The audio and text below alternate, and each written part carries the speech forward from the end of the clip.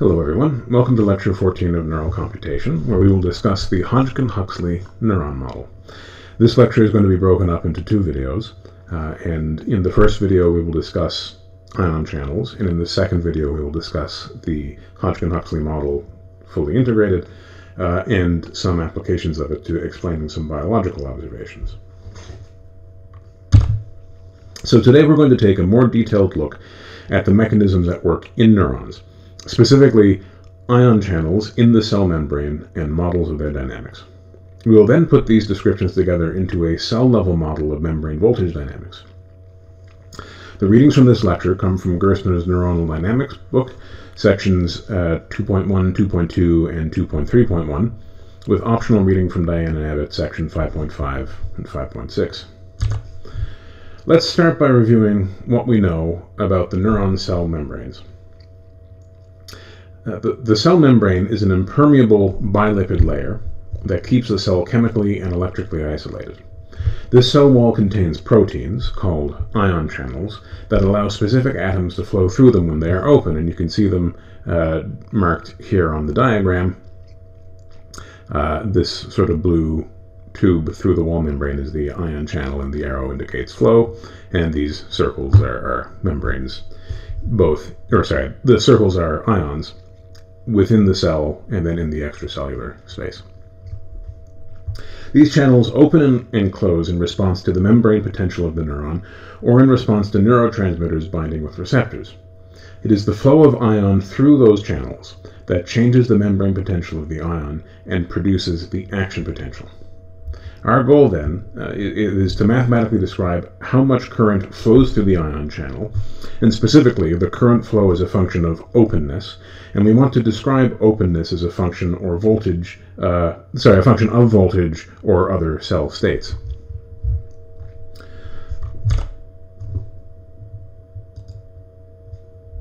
To describe the flow of ions through the channels, we're going to start by describing the distribution of charged particles in electrical fields. The neurons and electrical fields, in neurons, electrical fields arise from different concentrations of ions inside and outside of the cell. From thermodynamics, we know that the probability of a particle existing in a particular energy state, E, is proportional to, see here, E raised to the negative energy level divided by some constant determined empirically, K, and then T, the temperature. We can imagine that these charged particles are being in an energy well in this diagram we have here. And to maintain the charged particle at a particular height in the well is equal to the voltage times the charge that is being elevated. That is how much energy needs to keep a charged particle up. And so we can rewrite this potential as e to the negative q, where q is the charge, and then v is the voltage required to maintain that charged particle at height x, and then divided by kt. If we imagine pouring a bunch of ions into the energy well, most of them are going to settle down here at the bottom, and then some of them will statistically bounce around the middle, and maybe even some of them will be up at the top. We can interpret the probability, this probability here, either formulation, as being a density of the ions as the number of ions goes to infinity. And we can write that density as the number of ions one would expect to encounter as a function of the distance up the well. If we want to get the idea of the difference in energy to maintain ions across the membrane barrier, then we can look at the relative density of the ions across the membrane. That is to say, the ratio of the number of ions on the outside to the inside. And so we can then just plug in this expression here to see that this ratio is equal to e to the minus q, assuming they all have identical charge, of the difference in voltage at the outside versus the inside divided by the empirical constant in temperature. And so we can call this term here delta V, and that is the potential difference across the cell membrane wall. And so if we want to solve for this delta V, we can rearrange this equation here as saying delta V is equal to kt divided by q, the charge, times the natural log of the concentration of ions on the outside relative to the inside. And this delta V here is called the Nernst potential. The implication of this is that having different concentrations of ions inside and outside the cells creates the membrane potential, and by changing those relative concentrations, we can change the neuron membrane potential. The ion pumps in the cell wall work to maintain a specific ratio of the number of ions inside to outside for each type of ion. Consequently, each ion in the neuron, like sodium, potassium, calcium, and chloride, has a steady-state ion concentration difference, and hence an associated delta V given by the Nernst potential equation. This potential is called the reversal potential. In a single ion system, the equilibrium potential and the reversal potential would be identical terms. However, when there is more than one ion type in a cell, the reversal potential is a term specific to the ion, and it is the equilibrium potential that is the steady-state potential of the neuron in its entirety, or the membrane potential. When the ion channel opens, ions flow in and out of the cell, and the flow of charged particles creates a current, right, which that changes the membrane voltage. So this ion current is a function, some function, as of the difference between the current voltage or membrane voltage and the reversal potential for this particular ion. But now, the number of ions in the flow are relatively small compared to the number of ions inside and outside the neuron, so we can treat the concentration of ions on the inside and the outside as being relatively fixed, which means that we can treat the delta V associated with each ion channel as a fixed property that can be used to model the dynamics.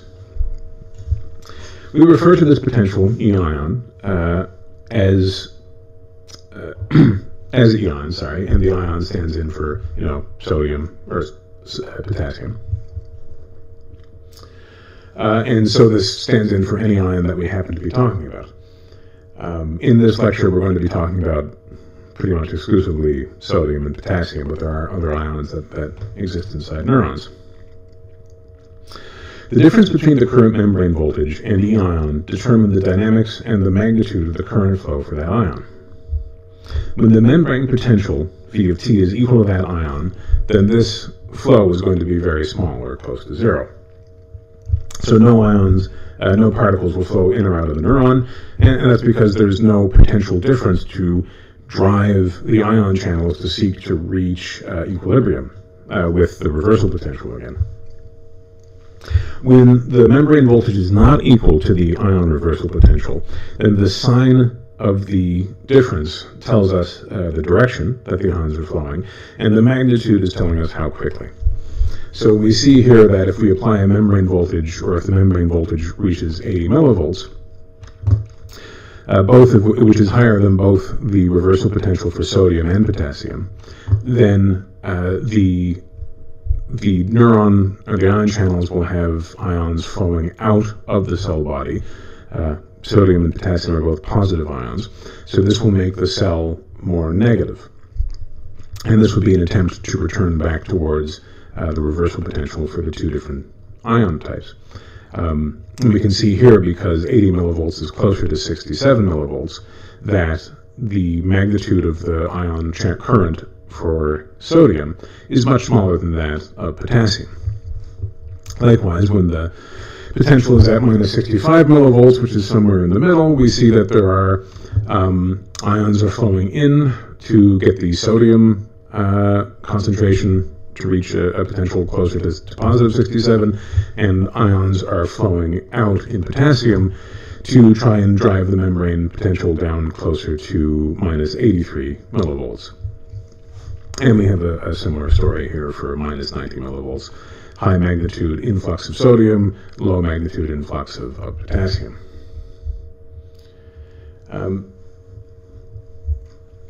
But what we see is that the flow of ions is determined exclusively by their concentrations, and if a voltage is implied in the cell, ions will flow in order to reach the concentration equilibrium to satisfy the Nernst potential equation.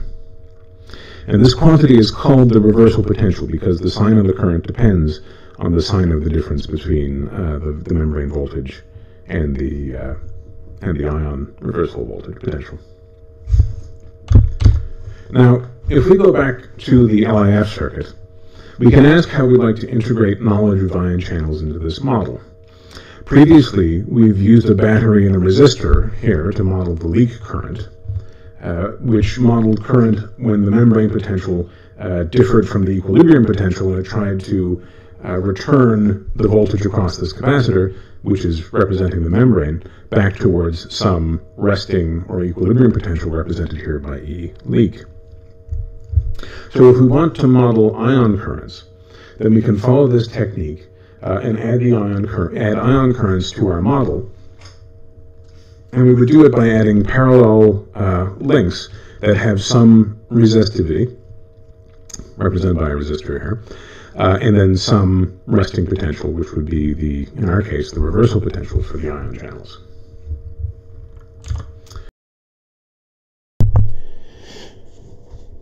We know the E ion for all of the different channels for a cell from empirical observation. And what we're going to do now is use this to compute how much current flows when ion channels are open.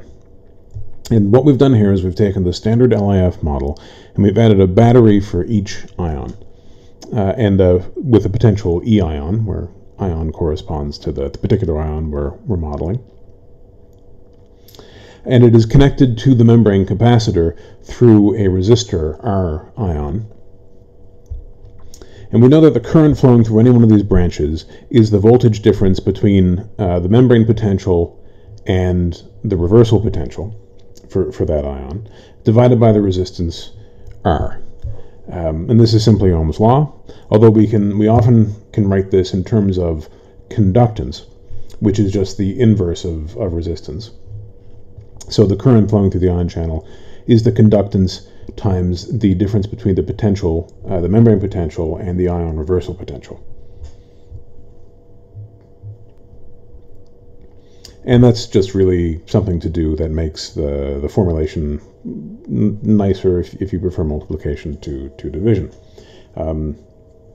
It also lets it frame it in the sense of the ion channels are letting particles through. They're allowing them to conduct through the channel instead of providing resistance to the flow of ions. And we can write the current through the capacitor as C times the rate of change of the voltage across the capacitor. And from Kirchhoff's law, we know that the sum of all the currents going in and out of a node has to be equal to 0. And that means that the current flowing through the membrane capacitor is equal to the sum of all the other currents, which is to say the current coming in from external stimulation and then the sum of the ion flow currents. Which means we can now relate the change in the membrane potential to all the currents flowing in and out of the neuron. And as a minor note, depending on the choice of definition of what makes a positive current, then some of these ion channel currents might have a negative sign in front of them. And notice also that we've kept the leak current. This acts as a way to model unspecified currents that we haven't explicitly modeled with the ion channels we've added here, as well as allowing the neuron to have a reversal potential, we allow the leak current to have a reversal potential that is the resting membrane potential, and this channel here just simply allows the neuron to regain its resting potential in the absence of other forms of current stimulation.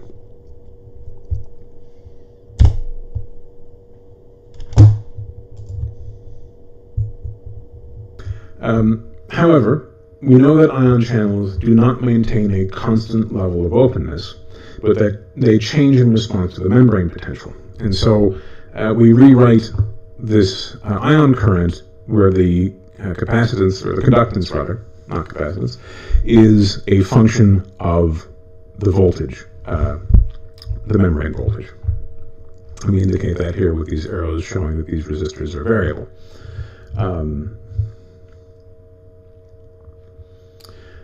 And so we know in actual fact it's not just voltage, but it's also neurotransmitters and other internal factors like calcium ion concentration that can change what the conductance is.